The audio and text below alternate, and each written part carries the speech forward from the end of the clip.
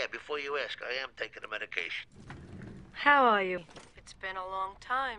I'm great, actually. You? Thank you for that beautiful arrangement. I see you haven't lost your sense of humor. Well, you gotta have a sense of humor in life, right? You taught me that. And how is life?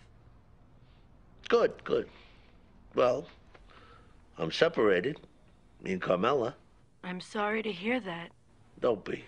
Well, I always thought I saw some good things there. Two healthy kids. Other than that, look, the reason I called, I'd like you to have dinner with me, since we're not in therapy no more and I'm a bachelor again. That's very thoughtful of you. Unfortunately, because of our prior clinical relationship, I just can't do it. What, eat? You must be a toothpick. You know what I mean. See, I knew you were going to say something like that. I can't. I'm sorry. You know, I waited a respectable period or whatever before making this call. Well, then you realize yourself there's something not quite right about us dating. No, I'm not undeterred by this. We will talk again. Thank you for the flowers. Look, the real reason I'm here is to confront you in a positive way about taking our relationship in that other direction. Why did you have to be underhanded? I don't find that appealing, frankly. I was going to ask you out for coffee or something, but I didn't think you'd go. I'll pay for the hour. That goes without saying. Forget that. I was listening to that guy on TV, Dr. Phil, and he was talking about a similar situation, and he said that you could if you wanted to. There's no set rules. It's basically about malpractice, and you probably couldn't get sued. That's not the point.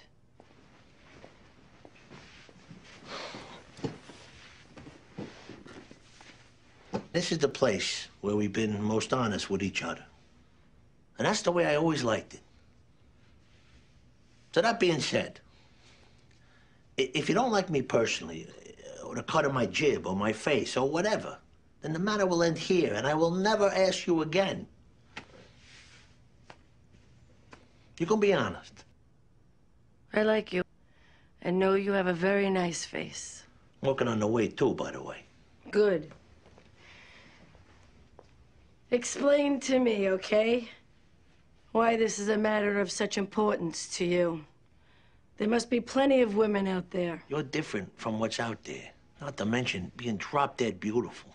My training teaches me to go fairly quickly to the idea that what you really want is to come back to therapy. Jesus Christ almighty, come on, will ya? Your marriage of 20-something years has collapsed. No doubt there are issues with your children. Why can't I do something that's just for me, for a change? It would be for you. Well, I want you. And not just for the smart things you say. I want your skin. I want your mouth. I want your eyes. You project all these qualities onto me. You don't know me. This is what happens between doctor and patient.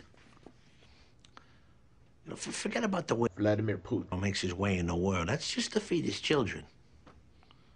There's two Vladimir Putins. You've never seen the other one. That's the one I want to show to you.